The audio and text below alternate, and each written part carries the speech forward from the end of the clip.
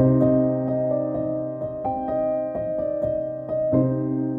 there, it's Sandy Allnock, and today I'll be erasing to create snow in a colored pencil card.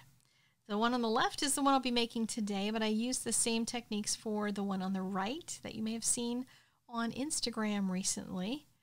And first I'm going to start though by talking about this clear stamp, because I had some people ask me about that on the Instagram video. It's basically a clear stamp that you can stick the red rubber stamps to, so they will stick to this in your stamping platform. You can place it anywhere you need to. Remove your pads and things so that it's not too thick, because red rubber stamps are thick, and then you've got the thickness of that, so I use it without any pads inside the MISTI.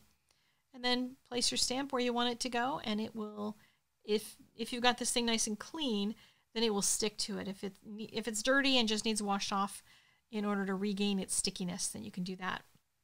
So I've put my ink on it, and the first type of erasing I'm going to do here is with a baby wipe to dab off a little bit of the ink in the areas where I want a snow spray. And the snow spray is going to come up from where the tires are hitting the snow. There's a few areas that I thought I would leave whited out so that there would be some snow coming up over the top of the car, but then I realized that I needed to have the driver visible, so I put a little bit of ink in there so that, you know, you can, with a stamping platform, you can stamp it a couple times in order to fill in the areas that you really need. And I put a piece of masking paper in it because I wanted to put a building behind it. Purple Onion also has some other stamps that come out, and they have great scenes in the Stacy Yakula collection. So I did a real simple cutting out of just the top end of the car. You don't need to cut out the bottom end, since we're only going to stamp the top part where the building is.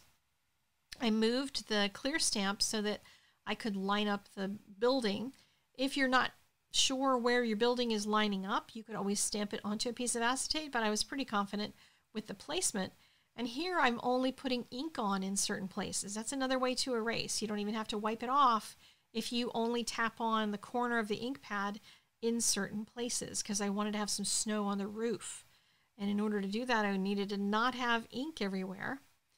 And then I was able to peel off my mask, and I've got a scene ready to roll. So I'm using some Polychromos pencils. The colors that I'm using will be over on the blog, so you can see what they are if you're interested. And I'm starting with a very light coat for the animals, because when you're looking at something through glass, you're going to see a muted image of it. So sometimes it'll be more muted colors, sometimes it's just softer colors, and you'll see how this plays out when we get a little further into the card. There are a few places where I realized I didn't keep the masking in the building the same way, so that I have some spots that I'm going to just draw back in as I do my coloring that I had originally intended of maybe having some snow spray there. I wasn't thinking about the building in the back. So I'm going to worry mostly about the snow spray by the tires. And then comes the coloring of the car. I really wanted to color this car. Michelle, such a sweetheart that owns Purple Onion, offered me stamps. She sends me pictures of her releases, and I just pick out a couple of stamps because I just love the Stacy Yakula stuff. And this is one of the ones that I really wanted to color, because just the whole shininess of the car, and I could immediately see doing some kind of a snow thing in the bottom was what I really wanted to do. So I'm using a couple different reds. I started with a light red to just put some color in there and leave some highlight spots. I'm not really worried too much about where the light's coming from on this, because cars are shiny and they have all kinds of panels that go different directions. So don't kill yourself over exactly where all those highlights should be. Yes, there are going to be some places that are correct, but it all depends on where the lighting is coming from. Are there street lights out there? Is it daytime, nighttime? All that kind of stuff. I really just wanted to establish some lights and darks into the car itself first before I get everything else going. So I'm actually using some black to do some shading in here. The Polychromos set doesn't have a lot of really deep dark reds. And you know me in contrast. I'm a big fan of contrast. So sometimes black is just where it's at. You can use a complementary color, but in this case that would have been green. And I don't find that greens make me very happy when it comes to shading in reds, at least not in, well, I should say not on a big red object like this. There's some small areas where it can work, but for something like this, it's just a little much. So I'm going over it with a heavier coat now of the lighter red pencil, shaving out some of the areas that I had left white. I always leave more white than I think I need, excuse me, and then start to remove them if need be, if it turns out to be too much. Because I didn't want the focus to be on how shiny the car was. It's more about the whole thing in comparison to the train station in the back and the snow in the bottom and that sort of thing. So just a couple layers of pencil, and I will add some other as well at the end, because you know me, I always have to keep adding and fussing and futzing. So the roof of the car with a little bit of the dark shading under it as well. And then I put some gray in all the white areas in the car itself. A little bit darker in the open spaces above their heads, but then going right over their faces. And look how they appear to be behind glass, because I didn't leave whites, because you wouldn't see whites inside of a car like that. If you ever look at another group of people in a vehicle, you're not going to see, if somebody's wearing a white shirt, you'll see a light gray, but you won't see a white inside of a car through glass. So that'll help to give you that kind of an impression. It works for all different kinds of windows, so whatever kind of vehicle or building that you're drawing something that has a picture of something inside of it, don't worry too much about keeping those whites. Now the front end of the car, I could not figure out what some of these parts were. And that's what artists get to do. They get to interpret a car to be whatever they want. And I couldn't figure out where there was a grill. Is there a place where there should be a grill? Should I put one in? Decided not to, just to keep to some horizontal lines. And I'm leaving some open spaces, partially because I want that to be part of the snow spray. But then there's other places that I put some color that I intended to erase. Because when you want to use an eraser to create a particular kind of texture, you really actually do need some color for it to erase from. If you're erasing out of a really pale color, you won't see anything. And I wanted to show you the electric eraser that I used in a recent video. I was working on a squirrel drawing and showed you that. I wanted to show you it also works with colored pencil. And basically it's like a little drill, like a little mini drill. And you press down on the button and it spins around. And if you need to pull the eraser up, like if you need more eraser, you wear it down, then you just pull the whole silver piece out, and then you can lift up the white eraser. And in order to sharpen it, you just press it down while it's moving on your desk surface or something, and it will shave off the top edge, and then it'll flatten out, and you'll get sharp edges on the outside of that circle of eraser. But you can see I can just tap on the surface and it makes little snow blobs. So you can make all different kinds of textures with this. So look for me to do that in the future, because I think it has lots of possibilities for fun stuff it could do. Now for the building itself, the train station, remember I had just tapped the ink onto the image itself. I wasn't really strategic in where I was not inking.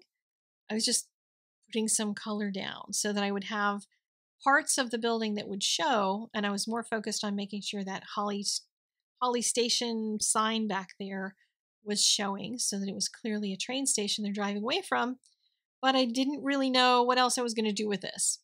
So I ended up leaving those white spaces open so I'd have some snow landing on the roof and staying there, and layered a couple of different colors over top of it. Sorry for the crazy focus thing that happened there. Does not like it when I move my hand in front of the place it's trying to focus itself upon. But the triangle portion there started looking a little bit weird because I didn't get any ink into that area, which means that I had to figure out what to do with it. And there was obviously not going to be a giant blob of snow on the side of that angled piece of the building. Like that was a vertical, so there wouldn't be anything there. So I decided to add a window there. And what I did was just make a large black box and I could use that electric eraser again.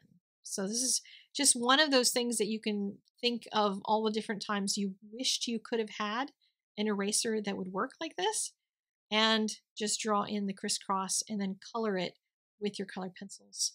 And now it looks like it's part of the stamp. Kind of cool, right?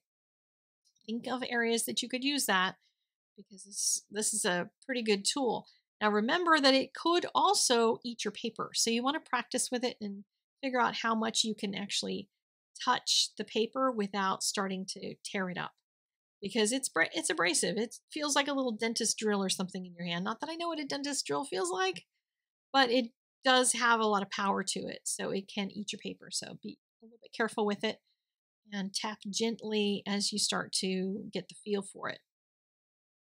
So I'm adding just a little more shading, a little more dark areas in the building so I can push that back behind the car and that sort of thing. Working on putting a few details into some of that. And then I decided the car needed to feel more in the foreground.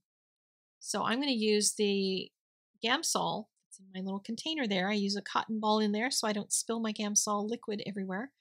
And a blending stump that I'm just applying the Gamsol to the paper with the blending stump and moving it around so that I'm getting a richer red.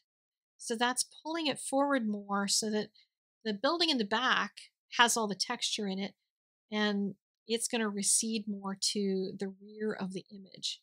And the car is the thing that's going to be out front, which of course it's red, so that's going to help it. But giving it that little extra bit of shine was helpful. So I wanted a subtle background, just something, a little bit of a hint of something in the distance. So I took a very pale gray, which you can't see super well here. The lighting, in order to see anything, it tries to brighten things up. It's a very, very pale gray though. And you can see that it starts to make the white of the snow look white because it's coloring the paper itself. And this Stonehenge paper that I'm using is actually the warm white. It's not the white white. There's a green cover that's the white white, and the yellow cover is the one that I've used here. So it's kind of a cream color already, but putting the gray around it made the snow look whiter. Well, since I liked the lighter gray and how much it made the snow stand out, I decided to add a darker gray. So there we go, right? A little bit is good, a little more might be better, and in this case it was. I went back and forth with the pencil for a bit with a very light touch, and then used a cotton ball, no Gamsol on it, just a cotton ball to move the color around. So I got a smooth coat of that. And then I used an eraser that I have not used here much. I think I've used it once maybe. And this is a mono eraser. You probably have seen them around. Lots of people have them, but I recently got both of the mono erasers. One of them has a flat kind of chisel point, which is the one I'm using here. The other one has a very fine point. And I'm erasing some trees into the background so they look like snowy trees since they're nice and white. And it works really well. I really like these erasers quite a bit. And there's also a Knock stick eraser that's a little clunkier that I've had for many years, and I've used it for a long time. I'll link you to all of that, as well as the electric one and the stamps and everything in the doobly-doo, as well as over on the blog. So you can see more of all of that if you need any of that stuff. Oh, and that clear stamp too, because yeah, that makes red rubber stamps a lot easier to stamp with. All right, there is my finished 5x7 card, nice and big. And this one is also a 5x7 with another Purple Onion Designs image. I had just wiped off the areas where the snow went over the wheels of the train. And you can see that over on Instagram. I'll put a link in the doobly-doo to that, so you can check that out as well. That is it for me today. I will see you all again very soon with another video, because that's how I roll. Have an awesome day. Go create something beautiful. Bye-bye.